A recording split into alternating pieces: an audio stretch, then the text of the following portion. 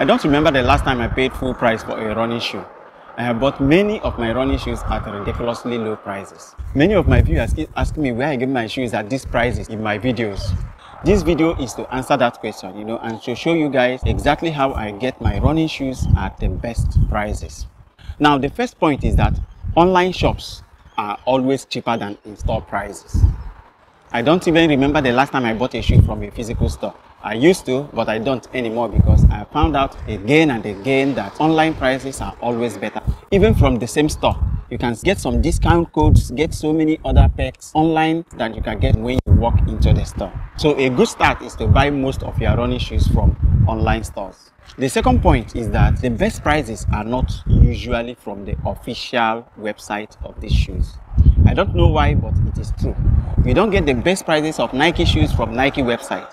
You don't get the best prices of Puma shoes from the Puma website. The same goes for Adidas, Under Armour, New Balance, and all of them.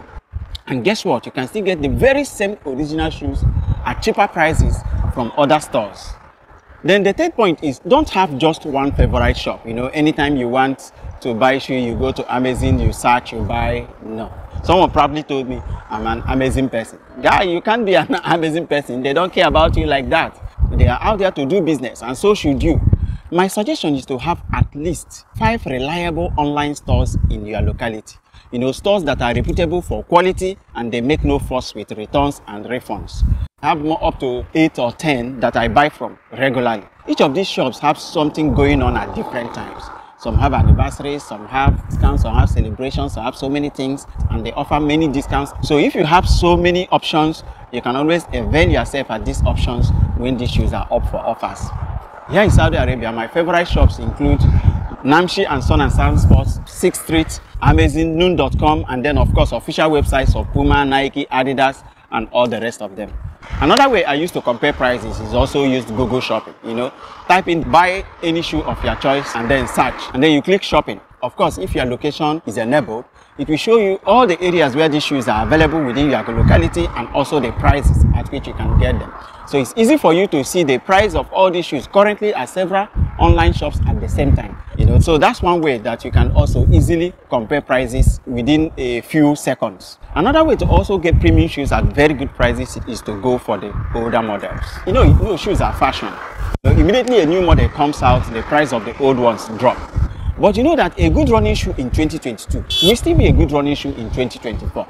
It may not be the best for now, but it will still be a very good option if what you are looking for is a very good running experience.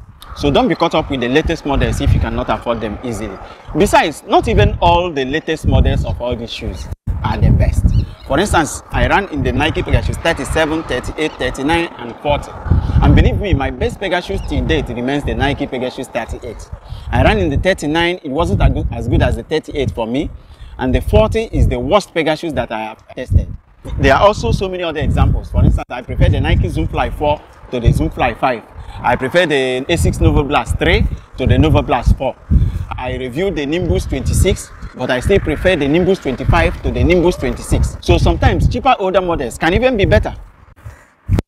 Now, another way that I also get my shoes at very nice prices is to make use of sales and discount codes. This is so very important if you want to get your shoes at a very affordable and nice prices. One thing I do is I select all the shoes that I want, I put them in my cart or in my wish list, and then just wait. Anytime the prices of these shoes crash, I quickly grab them. One thing with all these running shoes is that immediately they come out, they are very expensive. That's not the best time to buy these shoes. Just give it time. Within a couple of months, the prices begin to drop. And by the time they now get to 3 to 6 months, you can get some of them even at half the price at the first time that these shoes came out.